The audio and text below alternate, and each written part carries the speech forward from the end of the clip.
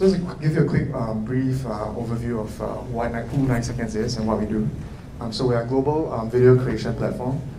We basically work with brands to help them create videos. Because video production is a complex thing, and so we allow brands to use our platform to simplify the video creation process. So mainly we work with about 12,000 creators since our inception in 2010, and then over 3,000 brands. We've produced about a total of 30,000 videos across 160 countries and 150 cities. And yeah, so basically I just want to start off with how the data team works in 90 seconds. So the data team works with various stakeholders across the organization. So that might include marketing, engineering, product, etc. But mainly, if you see the arrow, we mainly work with the engineering team, especially when we were to release some data products. So a quick overview of a data team in 90 seconds. So we split the roles into broadly 3 categories. Sorry, the data analyst, the data engineer, and the machine learning engineer. So I won't be going through the detail as to what these roles are, because I think these roles are quite common in most organizations. But I think what you might find surprising is that all these 3 roles actually do play a part in maintaining data pipelines. This is also because we believe that each individual in the data team should have some responsibility over maintaining a good data quality.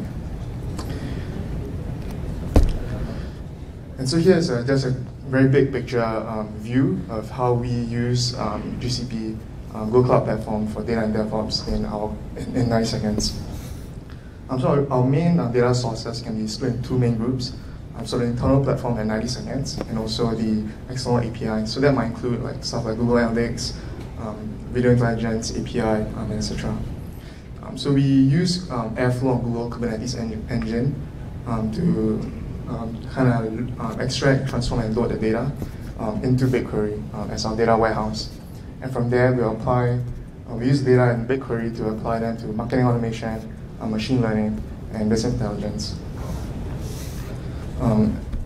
And so now I'll let Tommy go through with you the infrastructure that we have in 90 seconds.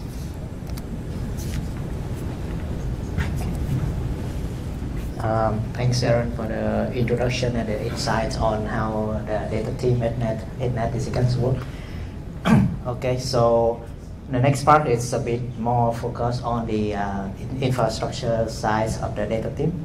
So that we all know that the data workload is always, the requirement of the data workload is always different from the others.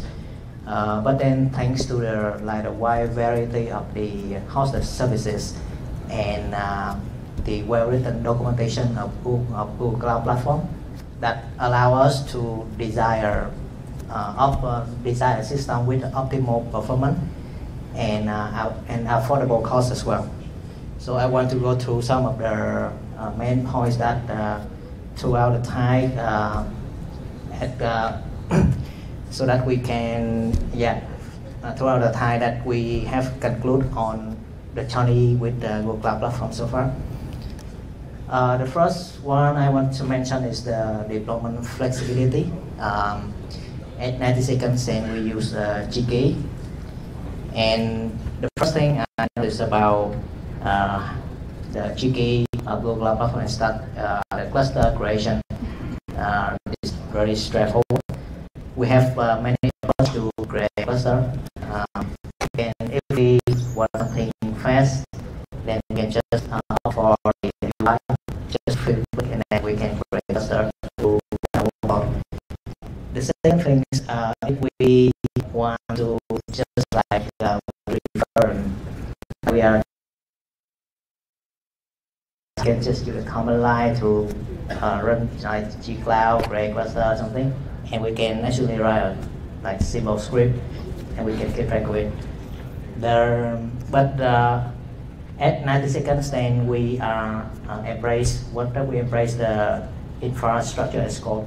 So we use the Terraform for creating resources. And right now, this is the approach that we use to create cluster at 90 seconds. we write on Terraform modules, and then we can use it across multiple teams. So each team can just like take the Terraform modules and they can create a cluster for themselves and test various workloads. And the next part is we also use Helm to deploy the application in Kubernetes cluster, including the services from the data team. So, so far, who doesn't hear about Helm? Helm is a package manager for Kubernetes. So that Helm is just a way to conventionalize the deployment. So you can imagine something like in Helm we have a set of templates and we have a set of values. So for each of the environment, I mean, like for example, for staging environment and for production environment, we have a set of value, we have a set of different secrets. And at the deployment time, we just apply the set of value into the set of template to create a Kubernetes manifest, and we deploy. So, and also it provides us the ability to like roll back the deployment in case something went wrong, for example. And for the secret management, then at first we use Kubernetes secret for secret management, but then there's an issue that not all of us did not have the knowledge about Kubernetes. So not everyone prefer to use like kubectl to create secret as well. So that we choose Vault as a replacement. So in Vault, then we can use the UI to update the secret, so that it's really friendly UI. So every team, even though they are not from the technical background, they can still even use the UI to update the secret that they want to. And next one, I want to talk about like RPG Airflow. Like Airflow right now is the really important service at 90 seconds. So Airflow with us is like the new ground. It's a game changer as well. Since introduced, then Airflow has become a crucial part of our system.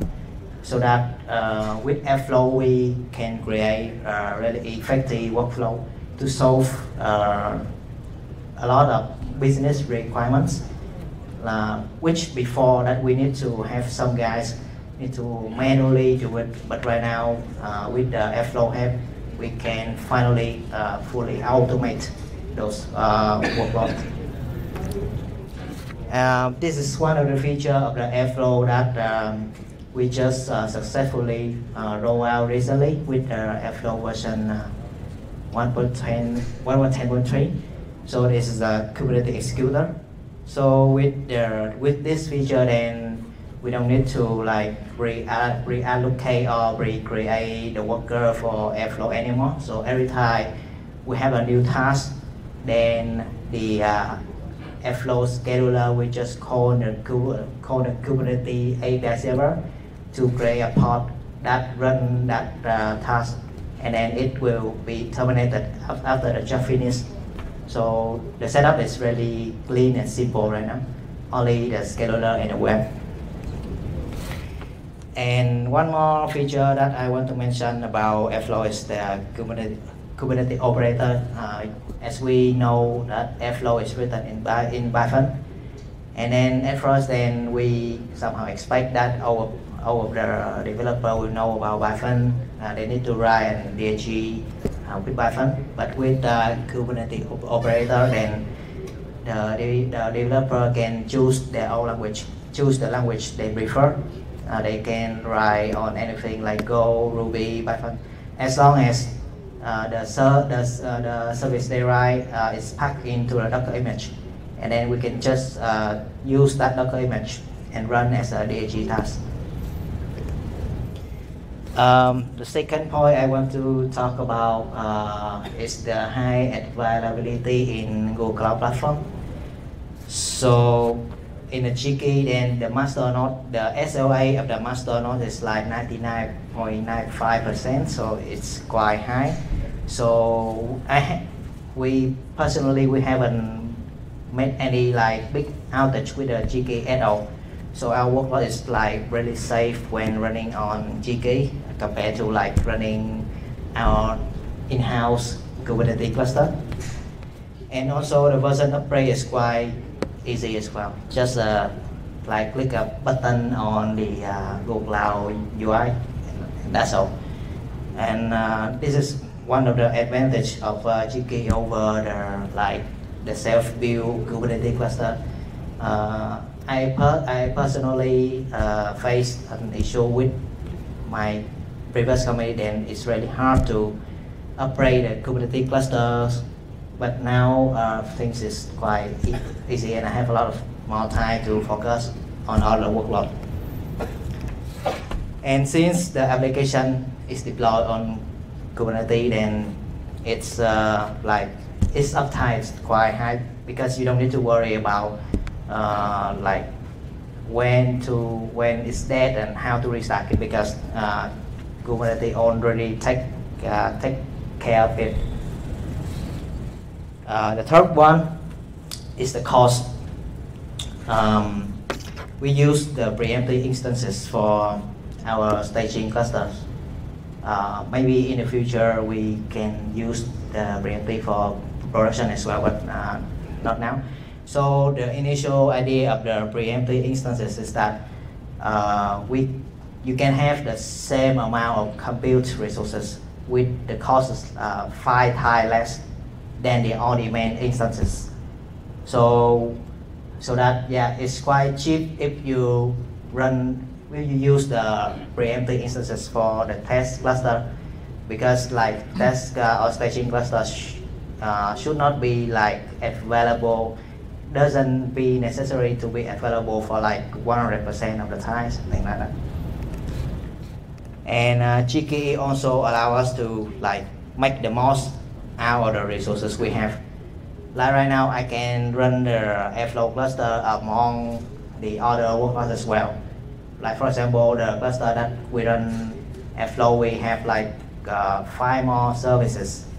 So yeah, the utilization is quite okay, like around 70 to 80%, which is quite good. So we don't waste the idle resources.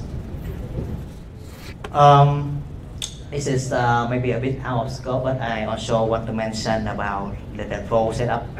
Right now, flow is also one of the important services for us. Like it keeps every kind of secrets that we have right now, so that we need to ensure that the flow setup is high availability. So we deploy flow in 3 different ACs, so that in case one AC goes down, then everything is still working as normal. And this is the overview of the deployment of Airflow on Kubernetes. As you can see, the Kubernetes executor will create a job on demand, and depend on how many resources we have, then we can, in theory, we can scale to infinity. And the next part, I want to introduce Nas to like go a bit deep inside the the video intelligence and some of more use cases in the data team. Thanks, Toy. I'm Nasrin. I'm a machine learning engineer in 90 seconds. So thanks to Tommy and Aaron, who built the infrastructure and foundations, we were able to leverage AI and machine learning to give impact to their business. Yeah, so we have a lot of video data, 8 years, 160 countries, 30,000 videos, 40 terabytes of video. The structured data that we have is the video brief, the creatives involved, industry, and unstructured data is a video. So we use the video intelligence API to extract structured data from the unstructured videos. So the first application we built is a video search engine. So it was, with that much data, it's crucial for producers to be able to find relevant videos that they want to make. So So what we did was we combined the structured data that we received from video intelligence, and now users can search videos by supplying an object. So once you have the object, it also returns the list of videos that have these objects, and what you also have is the time that these objects appear in that video. So for example, you could search for smartphones or sunsets, and then you'll get a video that contains those items, as well as whatever filters that, such as industry. So this is the architecture of how we made it happen. So we use the video intelligence API that goes to BigQuery. Then we work with Elasticsearch, and then that goes into our 90 seconds platform.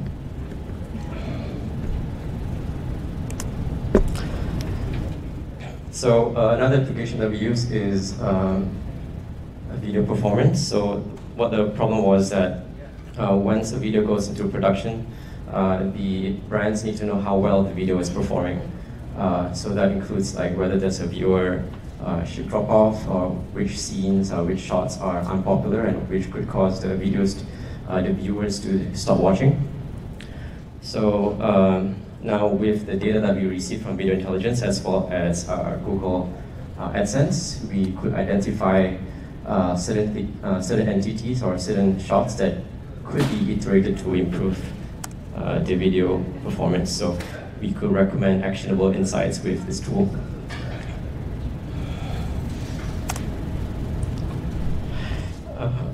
Sorry. So this is the architecture how we built it. So similar to the video search engine, so we just combine with the AdSense and the YouTube API, and then that goes to BigQuery. Then that works with Elasticsearch, and that goes to our platform.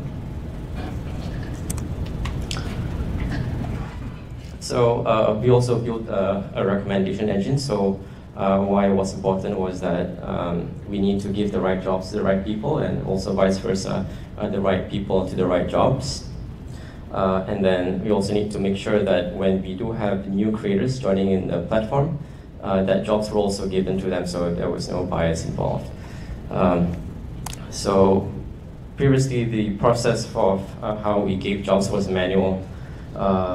So we had a producer manually finding creators to fill jobs. So now with this recommendation engine, we take on certain metrics, so we could figure out how relevant a certain creator was to the project, so whether he has done it before or whether he has done similar projects before. So so then the recommendation engine would recommend that creator. So it has become almost automated. Yeah. So that's it from us. We intentionally kept it short. So maybe if you have any questions, feel free to ask. Do you run any transcoding? Sorry? Do you run any transcoding? Yeah, so the question was whether we ran any transcoding. That's right. We currently run a transcoding service, but only for the premium customers. So if they request for it. Yeah, is the transcoding uses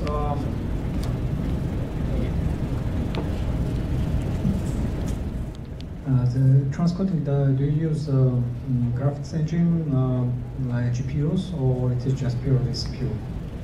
So currently we call an external API to do the transcoding, but I'm not sure what their infrastructure is.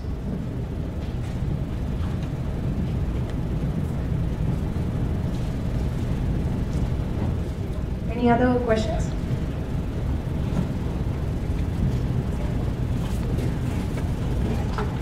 Thanks. Thank you so much, Aaron, Nazruddin, and Tommy.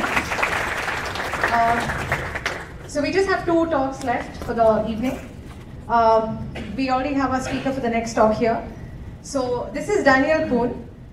He's going to be talking about transforming pets to cattle with infrastructure as code. Very interesting title, I guess.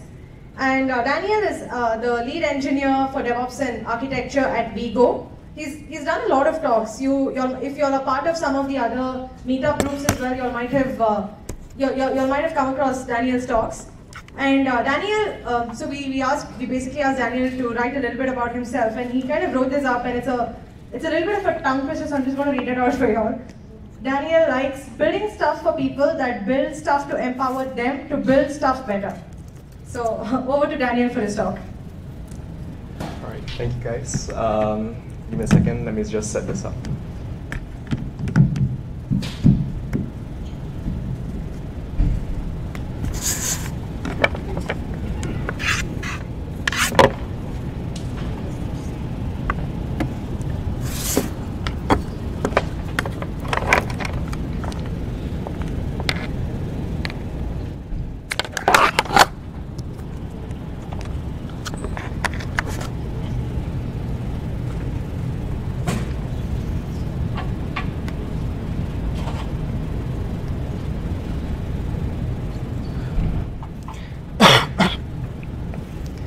All right, good afternoon everyone. My name is Daniel. I'm from WeGo, and I've recently taken the position of lead engineer of DevOps and infrastructure. So what I want to talk about today is about transforming pets to cattle using infrastructure as code. So a couple of speakers that have just spoken have been talking about infrastructure as code and the importance of it. So I would like to dive a bit deeper into that, as well as do a live demo. So this is just an overview of what it's going to be. A lot of it is going to be quite visual when we run through the code, as well as see the effects of the demonstration. So just